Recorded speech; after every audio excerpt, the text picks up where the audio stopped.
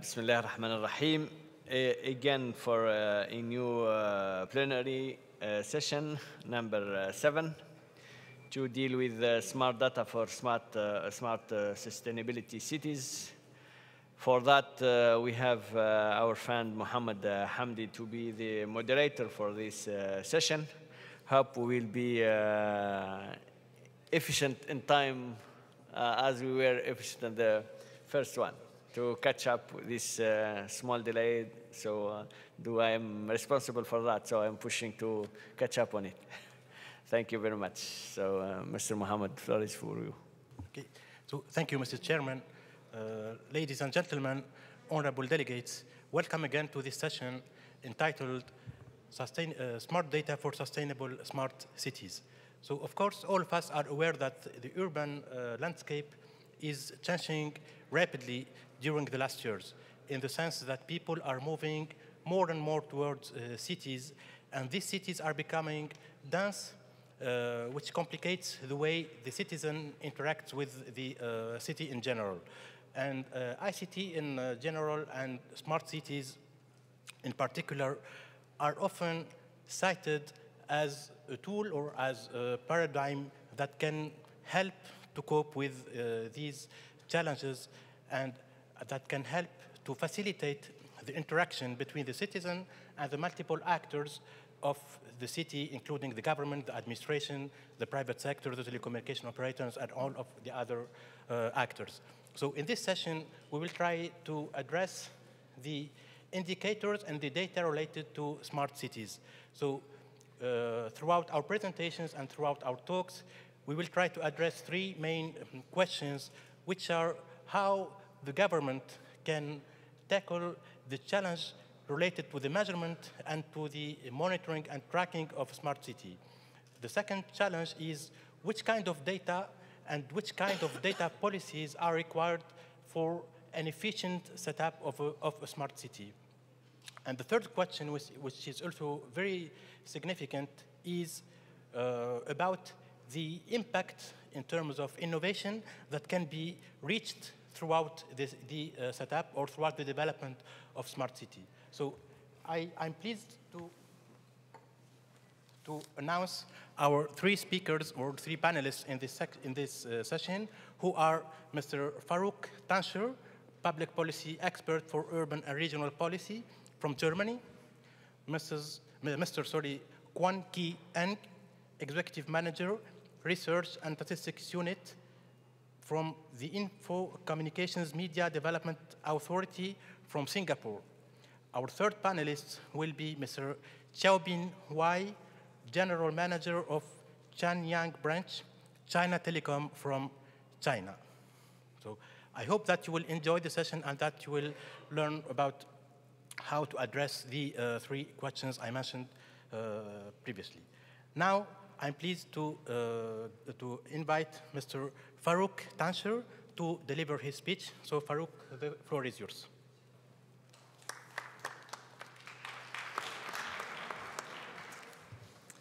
All right, is this working? Perfect. So I'm not a technologist. I will talk more about the city level, and that's why I called my talk Smart Governance for Smart Cities. And, first, before we start talking about smart cities, we should start about urbanization. So the moderator mentioned it. More than 60% of global GDP of today is generated in 600 cities. More than 60%. And the projection states by the end that until 2050, approximately 75% of the global population will live in cities. This means 2 billion people will migrate from rural areas to cities in the next years. When you compare that to a size of a very big megacity like Shanghai, that means 88 new founded Shanghais until 2050. This is a huge challenge. And these huge challenges will come as we know it today, right? Pollution, global poverty, inequality, also traffic congestions, tons of waste that have to be collected. So all these challenges, we have to solve them. And that's where digitalization comes in and the concept of the smart city. So smart city is not a technology. It's a concept, and it's a solution concept for a very complex system, the urban system. Cities are big, huge, very diverse, a lot of actors, so we have to keep that in mind if we talk about smart cities. And in the current definition, a broad definition, smart cities mean that we use ICT to solve the challenges of the city, public and private. Smart cities use sensors, use smart devices, smart products, and the data generated to get new insights into the city life. So all the heavily data-driven products we have, generating data, for example, on the street, and we know how people behave in a more granular way. So we have a bigger and a granular view on urban patterns and infrastructure. And out of this data, real-time data we generate, we can form products, smart services. And on the right, you can see a good holistic framework of a smart city that can be a smart city. It ranges from government services to health, to education, to energy and environment, buildings, mobility. So a whole transformation of the city, digital transformation. In health, we can talk about telemedical services, integrating health information data, tracking health status of people real time, forming good policies to promote health based on this data. At the same time, in mobility, we talk about autonomous driving and shared fleet systems, which would solve a lot of traffic congestions. At the center of this development is the city level. So smart cities, there are currently no smart cities in the world. We're just beginning with this transition. So it's very important that cities have a comprehensive strategy with measurable outcomes and goals to become a smart city. And the city leadership is at core. City leadership has to have a holistic smart city framework covering every sector, a good ICT infrastructure strategy on which upon the smart city services can be built, and also executive priority, because if you put a smart city strategy into one department, it will be biased. So the mayor or the city leader has to really take it into the hand. And in the end, of course, the implementation plan with measurable goals and outcomes, which we talked today. So it's on two sides, it's a kind of tricky challenge. You have to manage an ecosystem because as a government alone, you can't plan a smart city. You rely on startups, on corporations, on NGOs, all using this data to create the public services needed. On the other hand, you have to provide guidelines on how the transition should be formed. So today we can talk about these guidelines on the measurable level. I brought you an example. So if we want to measure smart cities, we have to distinguish, from my point of view, between process and outcomes. Who knows microgrids? Okay, two people. I explain it briefly. So microgrids mean, for example, if you have a district and on the houses you have solar panels, you collect the energy, store it into a battery, and if you have too much energy, you can sell it to your neighbor automatically. So you don't rely to a central power station, you just generate your energy, and if you have too much, you sell it. You can do that on a blockchain market. You can do it with smart metering and smart grids. And now if you look at this microgrids from a measurability level, you see, okay, we can measure the technological process. So you can say, okay, microgrid energy production of the total energy production as a measure, or number of households connected from microgrids, just as a coverage measure. But if you talk about outcomes, it's non-technological. It's reducing CO2 emissions or greenhouse gas emissions, or increasing renewable energy consumption of the share of total energy consumption. And this is important to keep in mind because I brought you two examples of cities which have very good strategies, Vienna from Austria and Chicago from the United States, but very different measuring strategies. So let's look at Vienna first. Vienna has a very broad framework. They call it the Smart City Wien Rahmenstrategie, which means framework strategy. And they have resources, quality of life, innovation, and all the technology behind that.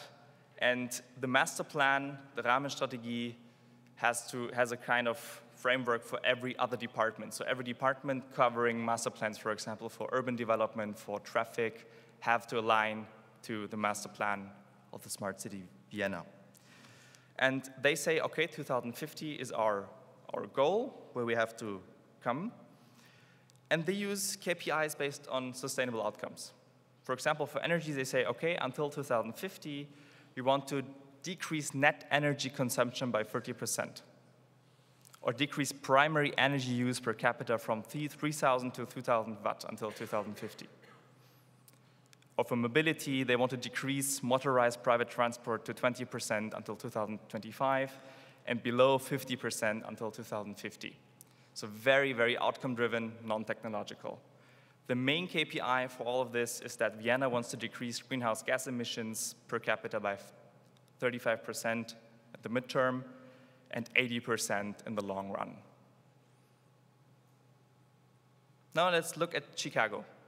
Chicago says, we have a tech plan, same very holistic approach, every field covered from education to government, but they measure it very differently from a technological point of view. They say, okay, for government-first services, for example, we look at the number of available internal and external data sets. We look at the number of urban sensing platforms, number of urban sensing data sets. Or if you look at the services, they want to look at the percentage increase in customer satisfaction levels, which they have to measure qualitatively by some surveys. Or just the amount of response time to a city service, so that it should decrease to be successful. On the other hand, they look at skills. They also say number of digital trainings available, or the use of digital technology in schools. They even have the measure number of tweets in Chicago, which I don't know if it's a very good measure, but they still included it into their framework. So you see, that's a very, very technological point of view. I'm not saying that they're contradictory, but we have to keep in mind that if we talk about smart and sustainable cities, we have these two perspectives to keep in mind. And thank you very much. Thank you, Mr. Tuncer, for your presentation. In fact, it's important to underline that smart city is not only a matter of technology, but also a matter of strategy and best practices, and a matter of the readiness of an ecosystem. Maybe another point that can be highlighted is, throughout your examples, is that there is no unifying way to measure the effectiveness of the development of a smart city, because it is related to the complex issue and to the specific characteristics or features of the city. So it's very important to keep that in mind. So now I'm pleased to invite our second speaker, Mr. Kwan from Singapore, to deliver his speech. So Mr. Ang, the floor is yours.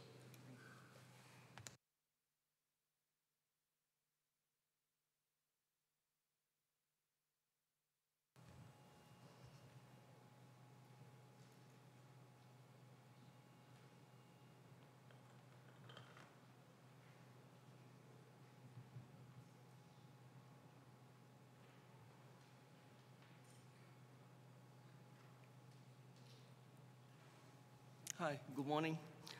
I'm honored to be here to present on the role of data in making Singapore smarter. As we know, the role of data can be that data is one of the bases for measuring national progress and measure information and effectiveness of policies and programs. Besides that, it's also a key element towards objective measurement and tracking of performance. From the data itself, it can be packaged into key performance indicators or indices, like, for example, the Global Smart Sustainable Cities Index that will provide a summary of the baseline reference point and also future trends for measuring smart and sustainable performance based on key dimensions such as the economy, the environment, and also society and culture. The key point to emphasize is that we need a standardized set of indicators that will also enable us to use data to benchmark across either cities or countries. In Singapore, we have a well-established national statistical system, and it's a decentralized one. We have the Department of Statistics, which is the National Statistical Agency, and then below it, we have gazetted research and stats units and non-gazetted research and stats units. So the Department of Statistics is focusing on the overall statistical collection, official one, on the population and the economy, while the gazetted ones make use of the Statistics Act to collect information related to each domain area of their, under their purview. So the benefits of this decentralized system is that it enables agencies or statutory board to collect information that are relevant to their own domains, and this will help us to be more specialized and be able to touch base better with users of the statistics. So what is the big picture here? Imagine Singapore as a smart nation. What is the role of the data? Data can play the role of informing policy making and help us to achieve a better quality of life. And imagine an economy that is driven by information and also by knowledge. Every piece of data represents a decision point of a single human being. But collectively, it will enable us as a smart nation to aggregate all these data points to make better decisions, to understand human decision and enable us to make policy at the national level. So by leveraging on technologies and innovations, such as those smart homes, smart building, smart transportation, we are able to transform such data into useful information for policy and strategy making. So how are we in IMDA make use of the role of data? Basically, we are embracing the data to inform our policies as well as strategies in the area of infocom and media. So in our unit, Research and Stats Unit, we collect national level statistics by conducting national level surveys with enterprises as well as with individuals. And then we are also participating in international submission of data that are relevant to shed more light on the ICT areas. And recently, we are very interested to be involved in monitoring and benchmarking of indicators in the area of digital economy. And we think that it is important that a standardized set of indicators is being formalized so that it can allow for benchmarking across countries or cities internationally. So we have participated in ITU's Smart Sustainable Cities pilot exercise, and we have just completed the second round of phase 2 of the auditing by ITU auditor. So before I conclude my presentation, let me share with you the role of data as illustrated by some of the indicators here. Under the Smart Sustainable City KPI. Under the economy dimension, as you know, Singapore is a small country with limited resources. So land are scarce and roads are precious. So as a result, the government would like to encourage the citizens or the residents to take public transport. So indicators such as number of public transport with dynamic information available is very important. It allows the users to be able to monitor when will the next transport, like buses or train, will arrive. So this is one. The second one is, because Singapore has limited natural resources, we need to purchase water from neighboring countries. As a result, percentage of water distribution system monitored by ICT is an important indicator that will help us to save more water and to recognize that water is scarce in our country. So under the dimension of environment, I'd like to highlight that greenhouse gas emission per capita is an important indicator, needless to say, without needing further explanation. And also energy consumption of public buildings. because of our small country, we would like to also save on energy consumption. As a result, such indicator will help us to conserve resources and mitigate against any climate change. So, last but not least, under the society or culture indicators or dimensions, average life expectancy is like an outcome indicator of sustainable development, and we think that this is an important indicator for us to track, to measure against our progress. Finally, the percentage of city inhabitants covered by basic health insurance or public health system is also important. That will demonstrate as an input indicator of how well the country has taken care of their citizens with respect to having a proper healthcare system in place. Thank you very much.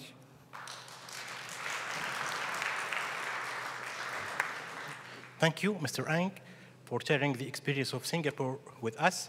So I think it's also interesting to underline the importance of data, since data is the primary ingredient to measure and to assess and to reach reliable and accurate KPIs related to the development of smart cities. So our third speaker is Mr.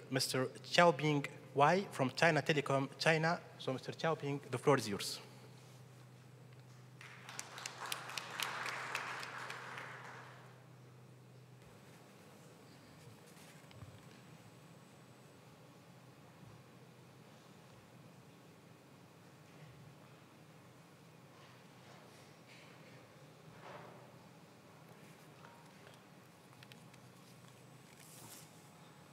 Good morning, everybody. I'm Xiaobing Wei from China Telecom, and I'm very glad to meet you here. It's an honor to share with you some of our achievement and experience in smart city construction, and I hope it will be helpful. First of all, let me introduce the basic situation of our city. Xianyang city of Shanxi province is located in the interior part of the Guangzhou Plain. Ancient Xianyang is the capital of the Zhou, Qin, Han, Tang, and the other three dynasties, along with Xi'an. Xianyang is the starting point of the ancient Silk Road. The current Xianyang is the center of China transport system, as well as one of the 8 internet node cities in the country. In recent years, Xianyang has focused on developing the storage of the import of the company with cyber strengthened internet plus plan, better data structure, national information developing structure, and grasping significant opportunity.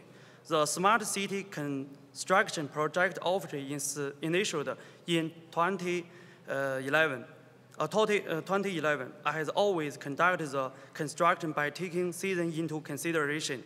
The project has a particular imitate people doing business in one site, governing in one grid, serving season in one deal, benefit season financial life in one card, connecting the city with one internet. Xianyang Import is one click. We summarize up 6.1 project.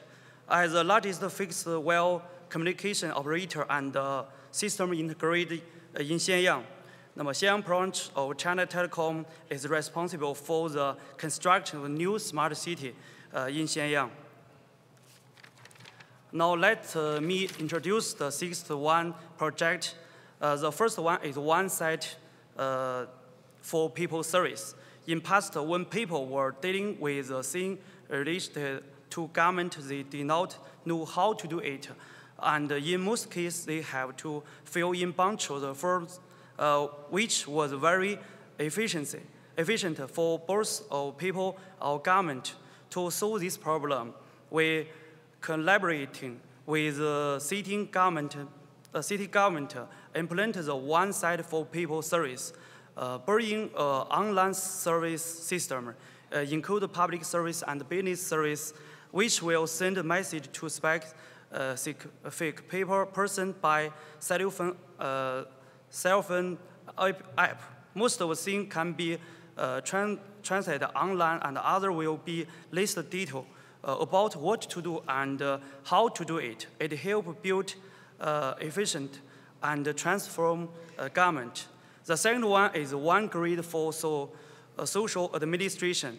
With the rapid development of urbanization, social relations has changed. People more and more independent. Sometimes they do not know how know their neighbors, which is not good for both personal safety and social security or service. To deal with this, based on urban management and information technology platform, the urban management area divided include community service, urban management, comprehensive management and maintenance, civil administration, safety monitoring, emergency response, living, electronic supply, medical treatment, and so on. Based on this, people can submit demands anytime, anywhere to the grid system. The third one is one deal for people requirement. I represent all kinds of government service hotlines has a total of more than 200. The public can hardly remember those numbers. When they have problems, they do not know whom they should call. Also, officials from different departments could shirk repeatedly to each other. To eliminate this problem, the community service is implemented by citing one deal. The hotline number is 1234. It's easy to remember for everyone. Integrating public service and complaint hotline into the one number. If a person has difficulty, just deal it. The first one is one card for fund of the benefited person. In past, the medical information of the hospital could not be shared and their business could not be coordinated. This greatly increased the economic burden on the public. And there even exist problems such as unreasonable precipitation, insurance fraud, and regulatory difficulty. In response to this problem, on one card for fund to benefit people is conducted to build a smart medical information sharing platform. Over 4 live countries, cities, towns, and villages based on the electronic health information of the citizens. The medical treatment is achieved by data comparison and to enhance efficiency. At the same time, to improve issue of the communication in using the funding card. The subsidy system include food subsidies, subsistence allowance, healthy insurance, and other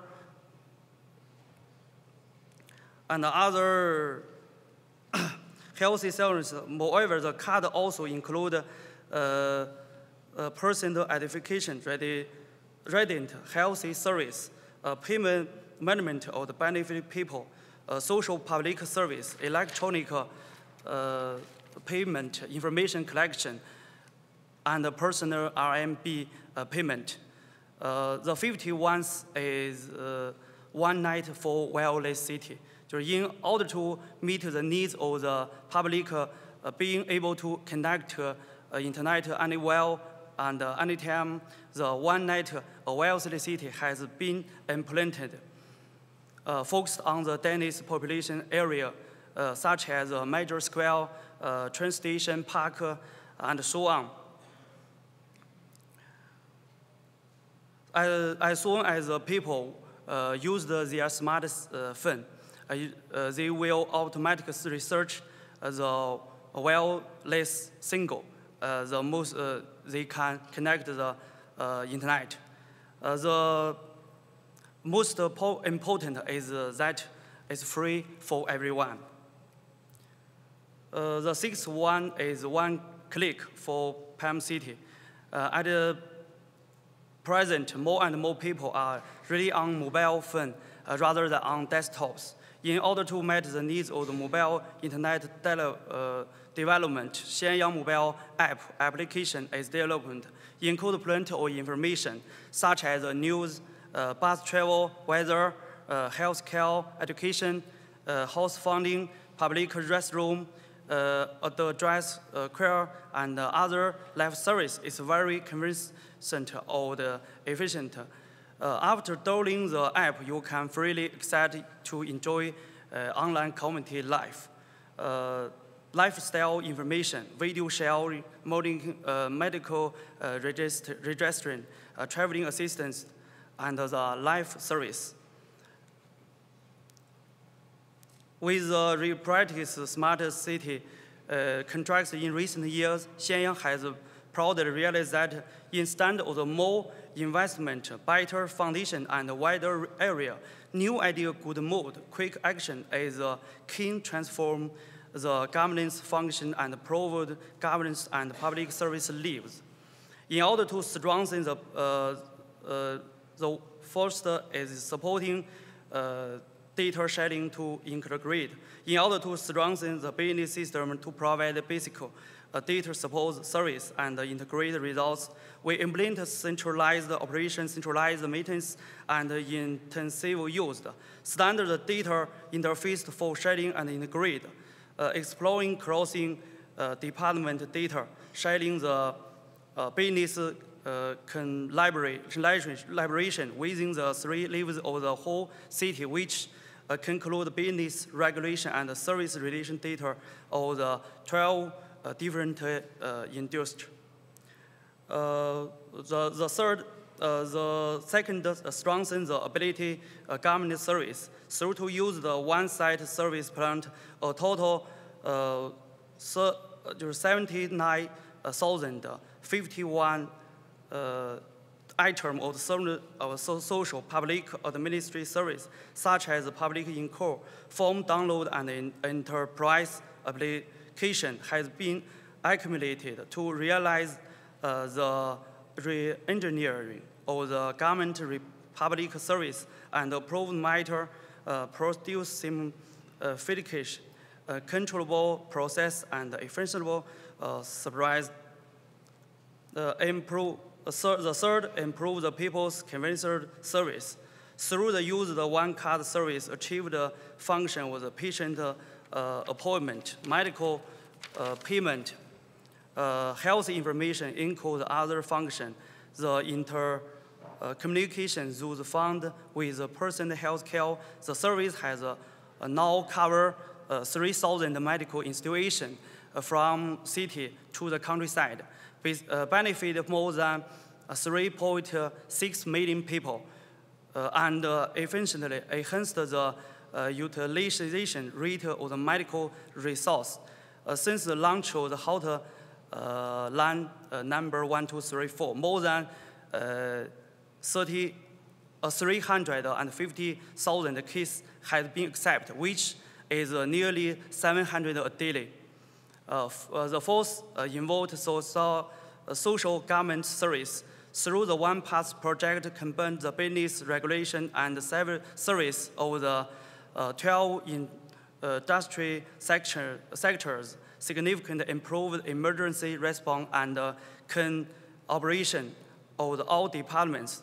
Data shows that it effectively prevented the taxi evasion in Xianyang. According to the big data comprehension and analysis in 2015, more than $136 million supplementary tax was paid.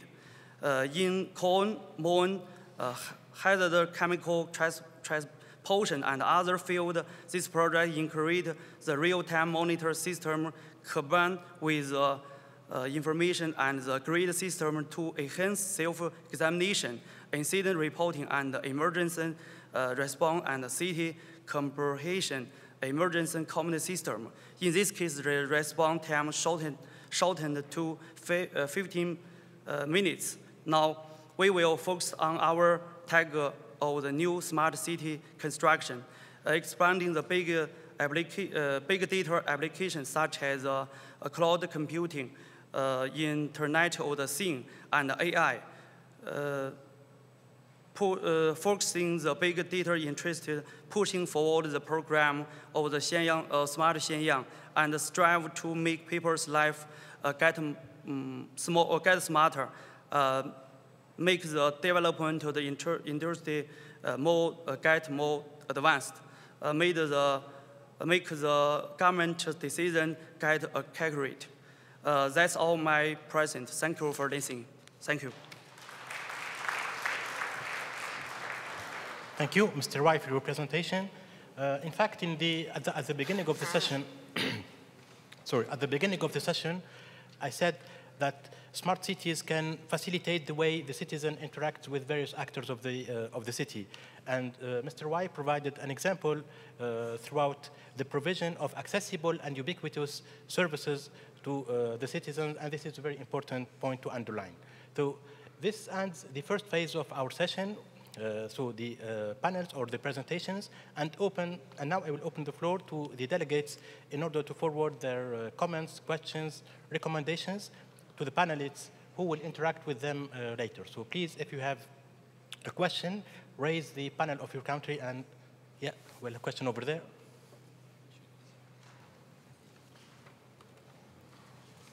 Thank you, Mr. Chair. As we are talking about indicators, Tunisia encouraged the build of two indicators around IoT. In fact, the development of smart city is in line with SDG number 11, related to making cities inclusive, safe, resilient, and sustainable. However, those digital cities produce a wide range of data sets provided by connected objects. As a provider, we believe that citizens and government should be encouraged to define an agenda for open data initiatives that help to improve decision-making and foster the growth of innovative business. In order to measure the effort of government supporting open data, Tunisia suggests building an indicator based on the number of open data initiatives and their opportunities generation. In the other side, with the massive data captured from various sensor devices, question about who owns the data, what right regarding the use of data, what defines the data sharing principle have not been tackled yet. In our point of view, data governance must play an instrumental role in any smart city strategy. For this, we advocate the development of data governance strategy who balance between promoting IoT initiative opportunities and the full respect of personal data particularity. Finally, the integration of smart data will facilitate quicker responsiveness to emergency and disaster and optimize the consumption of city resources such as water, electricity, etc., which is again in line with SDG number 12, ensure sustainable consumer and production patterns. For this purpose, customers should encourage private companies such as startups, small enterprises, etc., to massively invest in smart city applications. KPIs measuring the readiness of business environment to invest in IoT could be a good indicator. In the same context, the idea of an implementation of ITU official smart city ranking based on those indicators could promote IoT usage all around the world. Thank you very much. Thank you. A second question here, I think. Yeah. Question is about in terms of a smart city. But my question is to Xiaobing Wei from China. Thing is that services on mobile, it is very important because the mobile device is very close to the people. Thing is that integration of all types of data in a single platform, it is very important to integrate different types of data to make a successful smart city and to visualize them with the nearest device is really important to make a smart city. But how you people are coordinating in different departments, analyzing all the geospatial data, socioeconomic data, and different service data in all together in an integrated platform, how you are making the success? Because you have done a lot by applying different apps with the mobile phone.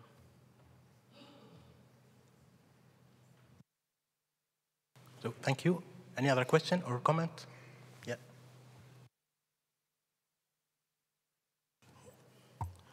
Oui, bonjour l'Assemblée. Effectivement, je vais m'adresser aux représentants de l'État de Chine. Et tout à l'heure, il disait que le Wi-Fi est disponible dans la ville. Alors, j'aimerais savoir, est-ce que ce Wi-Fi disponible dans la ville est catégorisé? Est-ce que c'est tous les usagers, y compris eux-mêmes les Chinois, qui, je suppose, sont déjà connectés en 4G ou 5G, si vous y êtes déjà, est-ce que c'est exclusivement, n'est-ce pas, aux personnes visitant, c'est-à-dire aux touristes qui sont dans la ville? Merci. Thank you. So one fourth and last question. Yeah, you. Thank you. As our first time taking the floor, I would like to thank the government of Tunisia for hosting this huge event. I'm from Mozambique. My name is Joaquim Zindoga. My question is, before we talk about smart cities, I think in my country specifically, we should talk about something else that will enable the city to be smart. I'm talking about school to be smart, so that we can have human beings that are capable of making the cities to be smart. So what are the ideas from the panels to make developing countries to have their cities to be smart? Because we are still striving on other issues for surviving, and now we're talking about smart cities, and how can we migrate from the current standard of life that we're having in our countries to become or to have at least a smart city in developing countries. Thank you. Thank you. So now we will open the interaction of the panelists, and maybe we will begin by Mr. Xiaobing, since two questions were addressed directly to him. So, Mr. Wai. For your questions, our government set up a special department. The department has great pull token authorization. It can audit all the partners to accept this system of smart city. And on field information interface to the city system, smart city system. Thank you. Okay, any other interaction from the panelists? No, okay. So, yeah, please. I'd like to do one remark on the question on developing countries. It's interesting because in developed countries, which I analyzed mostly, the cities with smart city strategies come from developed countries. They always talk about transformation of already existing systems. So that's also very hard in a sense because you have systems that work on an analog base and served the people for maybe 120 years in a certain organizational structure. And adapting to these new technologies is very hard to these systems. So in the end, I would say with good investment and talent improvement, it could even be an advantage in developing countries to not have these obstacles first. You know, you can implement a smart city framework easier because you can start with the infrastructure. And in Germany, for example, we would have to transform a lot of organizations to do that. So it would take a slow process in the end. So I'm not into developing economics, but that would be my remark. It could also be an advantage. Okay, so thank you. So before closing the session, I would like to thank our panelists for their significant contribution, and also to thank the audience and our honorable delegates for their interaction with our panelists. And now I give the floor back to His Excellency, the Secretary of State. Thank you very much, Mr. Mohamed. I would like also to thank the panelists and to think them about the content and also about their suggestion, operation suggestion. That's what we need. We need some examples. We need to lead by example and to lead the changes by these examples. Thank you very much.